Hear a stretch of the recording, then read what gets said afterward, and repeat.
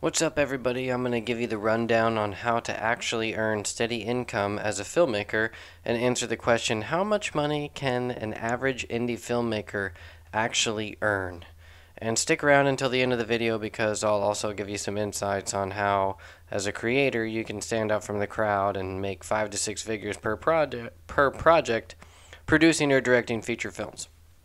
I'm Lord Max. I'm a best-selling author, film producer, and owner of Hove and Crow Entertainment. I showcase how to make money doing what I do, which is with creator-owned comics and independent feature films as a side hustle. I don't do it full-time yet. Um, let's just go right into it. The producing and selling feature films. So the key concept, I'm talking about producing indie films, and know that investing in movies is a long game that requires patience and a passion for movies. Indie movies don't make millions of dollars. Outliers do. The 90% of them make thousands, if anything at all, over the course of multiple years. Um, Another key takeaway is you need to make movies cheap. You need to make them niche, and you need to learn how to distribute them worldwide. And I'm going to give you the specific rundown of how to do all that right now. So, in a general sense, selling a film goes like this. There are literally hundreds of countries across the world. Duh. And each of them have multiple distributors, specific TV and streaming channels, or streaming platforms that are located there. Some are big platforms in multiple countries like Netflix, and others are little channels that only exist in their country. Then there's those that are in between. But they all specialize in specific regions and in specific genres. And you can consider each country its own distribution territory. However, some countries are so big that they're separated into different regional territories. Key thing, every channel and platform pays for content in some way, either upfront or as a flat fee, through revenue sharing or a combination of both. Now, when I use the term distributors, I'm not talking about specific or channels or platforms. Instead, I'm talking about the company that sells films to the specific platforms. For example, Gravitas Ventures is a distributor, and they in turn sell their films to specific platforms like Roku, Hulu, and Netflix, who are the platforms, or specific channels like Vudu or Zumo, who are streaming channels that can be found on multiple streaming platforms. Not only that, but some channels have sub-channels. So to back up, distributors like Lionsgate have relationships with specific channels and platforms around the world. So certain channels that showcase horror films and shows partner with distributors who specialize in acquiring quality horror content. So in today's reality, filmmakers don't always need to go through distributors. Instead, we can go directly to the platforms and channels either through cold emails or filmmaker platforms and aggregators and sales agents. In my experience, it's not common to get more than 5-figure deals from one territory, although it does happen. It's not common in my experience because I'm not making that expensive of films. But I also know from other people's experience that do make films for more expensive than mine, they also don't get that many deals that are more than 5 figures, if any. This is why I keep my costs low. From my experience and those in my film circles, the most you can expect out of any one territory or platform is an average of like $200, 200 USD to maybe 20,000 USD for a no to low budget indie film, even with stars, regardless of the length of term. But if you guys have experienced otherwise, please let me know, because I would definitely like to learn from you. Some territories and channels do pay up to 5 to 6 figures for high quality material with a star, but even those films won't consistently sell that high across all territories. You're lucky to make that with like one exclusive global deal with a mainstream platform. If I don't go through it later, if you don't know what the difference is between exclusive and non-exclusive, I won't go into it, but in too much detail. But exclusive is like that's the only platform you're going to sell to, so you have no other opportunities to go anywhere else in that territory. So what you get from them is the most you'll get in that territory. Whereas non-exclusive, they're going to go a lot less because you can sell it to other people.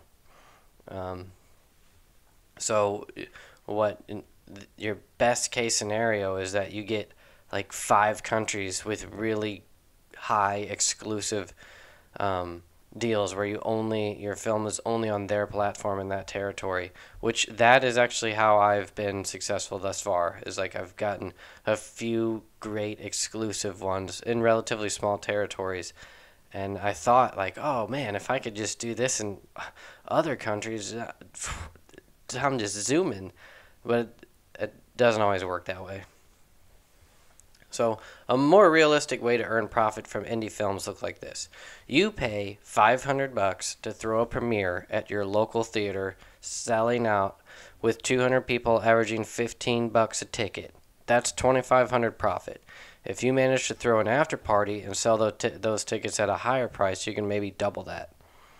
You make a deal with one platform for it. So what I'm doing right now is I'm running down like here's like a fictional but kind of typical scenario you go through of how are you actually going to make money on your film. It's as if you do all these things I'm saying.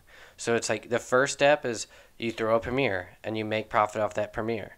The next step is something like you make a deal with one platform for an exclusive deal in 2 small countries, and they offer, let's say, $3K for a flat fee 3-year license. Then you make a deal with another platform, let's say in like 2 East Asian countries, for a 2-year deal that's like $800 for each of them, for a total of $1,600. Then you make another deal with an African distributor, and then that one's not up front. That's where you split revenue, and let's just say you maybe make another couple grand with that. Then you make an exclusive offer with a TV channel and another territory like the UK or Europe, and that one's for longer, so you make more. So that one's for a total of 5 years, and you make $8K. Then you partner with a platform like Film Hub for a non-exclusive deal with all digital channels across North America and split the avenue, which let's just say earns back $10K after 3 years. Then you post your film on YouTube in your non-exclusive territories, and maybe you can earn back like another grand after a few years. Then you sell DVDs at cons or horror cons and art conventions and multimedia, or is that even a thing anymore, or media conventions, and maybe you'll earn like 3 figures doing that at each one you go to. But that can, all in all, you do all those step by step. After a couple years, you probably could double your film. Like you could maybe make, $30K off of a $15,000 movie, or you can make $20K off of a $10,000 movie, or you could end up like almost making $100 off of a $50,000 movie if you really play your cards right and do everything well.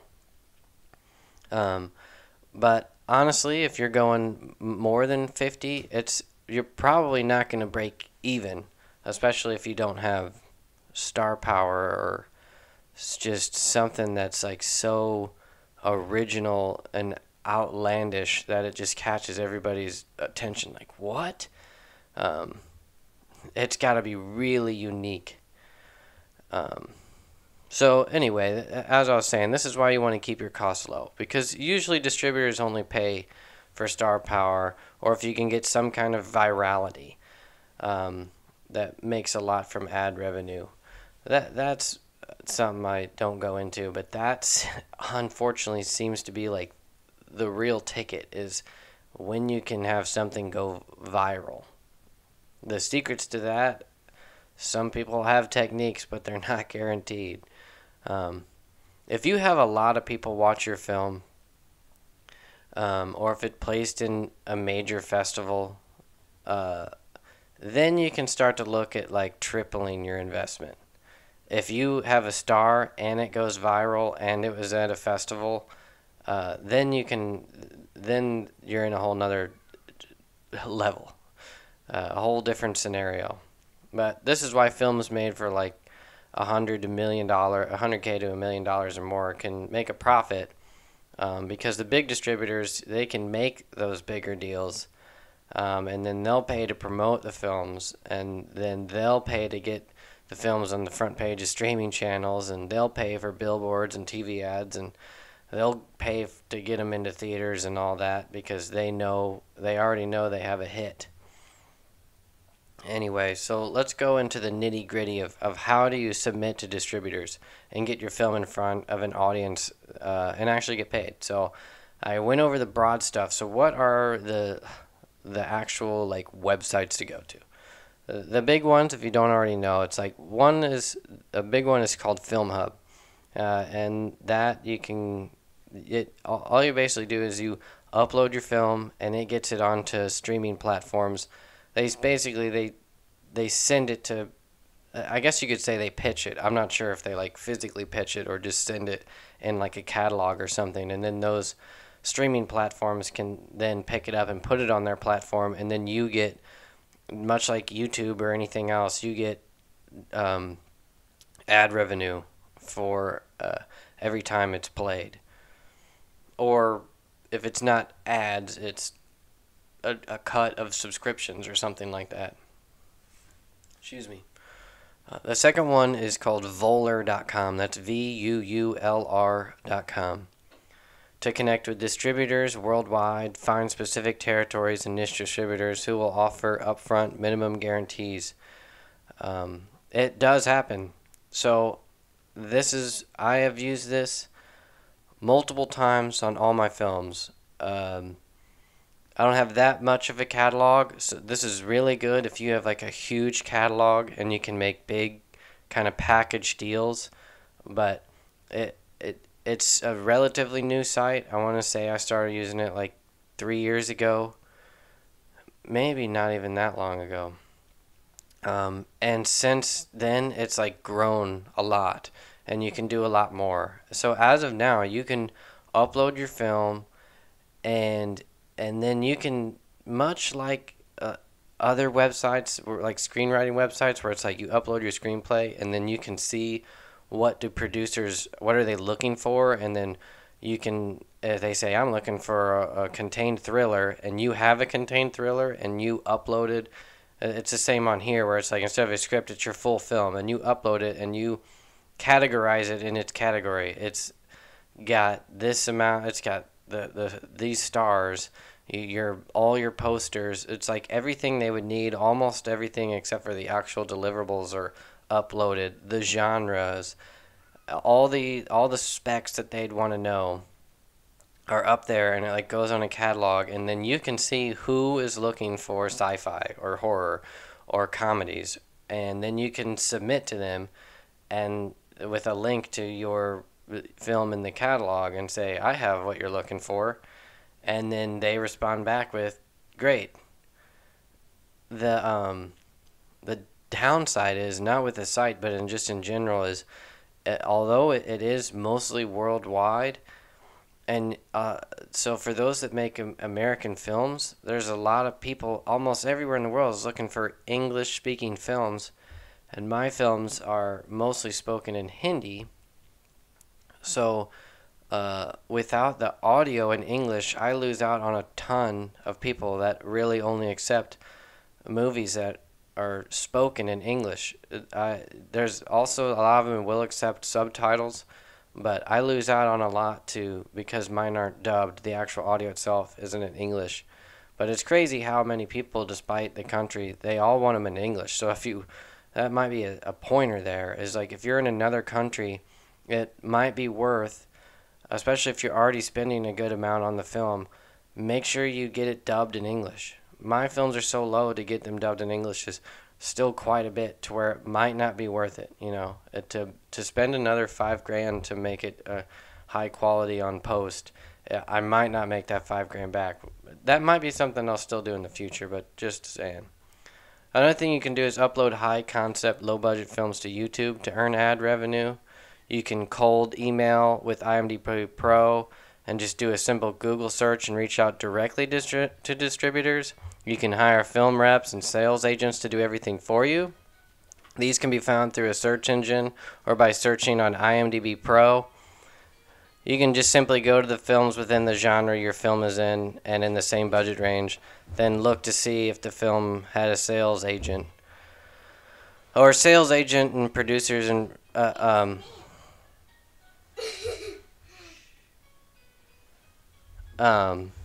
many sales agents and producers representatives are credited in the films as executive producers. So you'd have to actually kind of do some sleuthing on actually finding out who the sales agents are,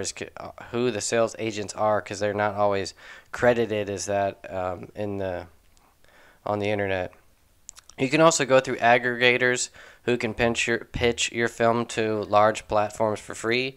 Examples of this include Quiver Digital, Premiere Digital, Bitmax, and Juice Worldwide. I've never used any of those.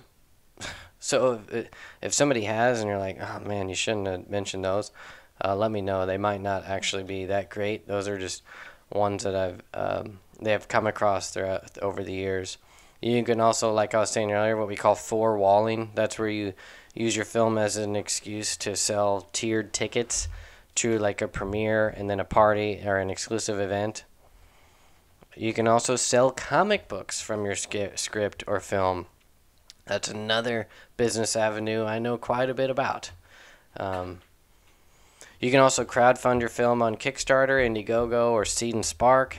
You can also, and whenever you crowdfund, you don't always have to start from zero. Your film could be close to done, and you can still crowdfund for the post-production or marketing or something like that. In fact, sometimes it's a lot easier to get across the finish line if people have more to see, like a fully finished film. Find out how you're going to earn income, come up with realistic numbers, reach out to investors. Investors are everywhere, and they are not other filmmakers or comic creators. They're neighbors, old friends, dentists, doctors, family friends, seed investors, VCs, if you happen to know a VC in your neighborhood. But to be honest, you're going to need to you have to treat your film like it is a business, because it is, and you have to take it seriously. And in order for people to take you serious about giving you a lot of money, you have to pretend, you don't pretend, but treat it as something that's worth, if you need $1 million, take that into consideration whenever you're asking for it. Like, what I have is worth $1 million. I don't have, it, or it will be down the line if I can, it's just like any other investment. It's like a house. You're going to need to have the house. If you don't have the house built yet, you need to show people why it's in the greatest neighborhood and why you can get things for cheap and make it worth it in the long run for them. That's the key to getting money, is people want to earn that money back.